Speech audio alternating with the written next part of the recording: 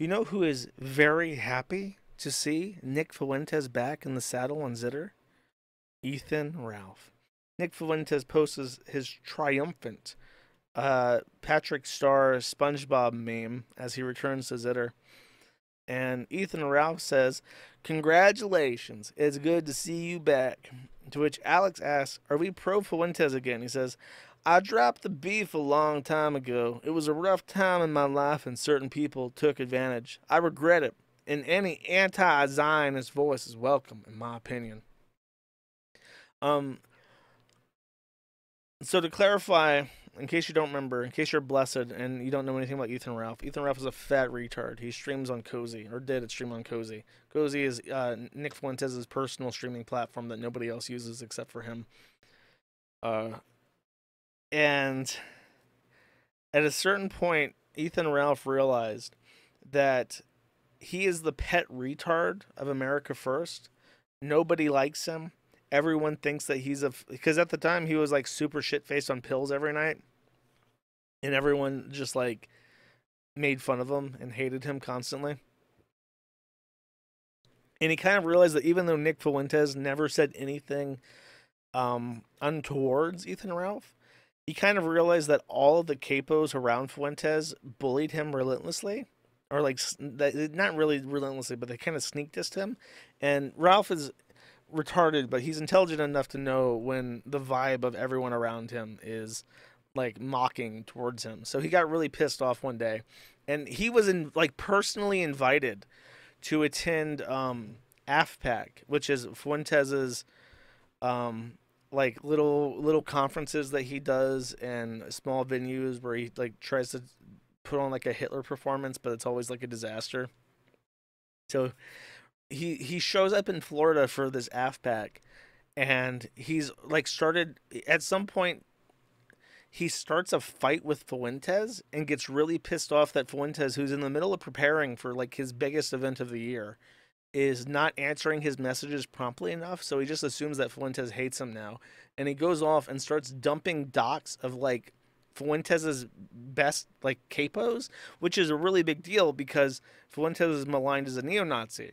So if you're in America First and you're doxxed, well, that really hurts it genuinely hurts your job prospects because people like Gabe Hoffman and Antifa organizations will hunt down who you are and your family and try to ruin your family's businesses and stuff because, it's anti-fascism, so therefore it's all above board.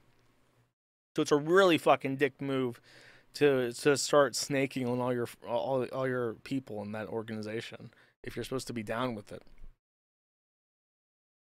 Um, but he does that, right? So where am I at? He's on Cozy. He says fuck Fuentes, and then he starts up a stream on Rumble, and he's like doing all this shit. And I want to encourage this because I don't like Fuentes, and I want to see America First have problems. So I talked to Ralph for the first time in like over a year, and I try to keep him on track and keep him talking about Fuentes and stuff. And for some reason, a lot of people who are very low IQ and who don't understand what the Kiwi Farms is and what my show is and what my interests are just assume that I was trying to help Ralph. And I was obviously trying to get him to dump all his dirt on Fuentes. So that's what he's referring to when he says people took advantage of that situation. But to be clear, I mean, I did take advantage of the situation, but I didn't start it. I didn't like prompt Ralph into doxing people in America First. Um, and what's really, really, really like sickening about Ralph going back to Fuentes is just like what shit happened. Like, first of all, the Groypers are going to treat him like a pet retard for sure. Like, he'll never have vertical escalation in America First. Fuentes will never trust him again.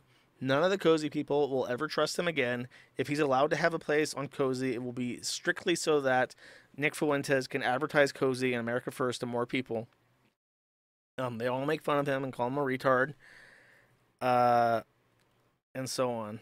And then this is the most shocking: is that when Ralph was actively snaking on Fuentes, and Fuentes addressed this issue, There were people in his live chat saying, "Rape Rosie, the fatherless whore." This is Mac Groiper. If you don't know, Rosie at this time was a 1-year-old infant baby girl.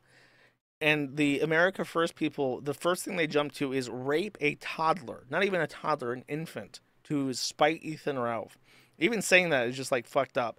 But then I think even worse than saying that particular sentence is accepting those people, going back to those people and groveling and trying to get back in their good graces for monetary compensation is like the most stomach churning level of cuckoldry that has ever existed. Where you have people threatening your infant, and you're just like, yeah, well, you know what, we squashed the beef. I don't care if they said they wanted to rape my daughter. I don't care about my daughter. I care about my son Xander. They can say whatever they want about Rosie. Fuck Rosie. I care about Xander. It's just like, it's like, would you? I think out of like, if you were to rank Ethan Ralph's Piggly Wiggly moments from most pigalicious to least pigalicious and based, him going back to America First after this shit is like the most pigalicious that you could possibly get. The most debased, pathetic, weak-willed, groveling, just utterly craven and disgusting and subhuman. I think it's probably one of his worst, most pathetic moments, and it's just like, it, I mean, it's up there. There's some other shit, but that's all like on stream. As far as like actual like decisions that he's made as a sober person, unfucking believable. Just genuinely unfucking believable that he would do this. I'm not saying a lot because it's Ralph. Thank you for watching this clip. This is the CACA. Remember to like and subscribe.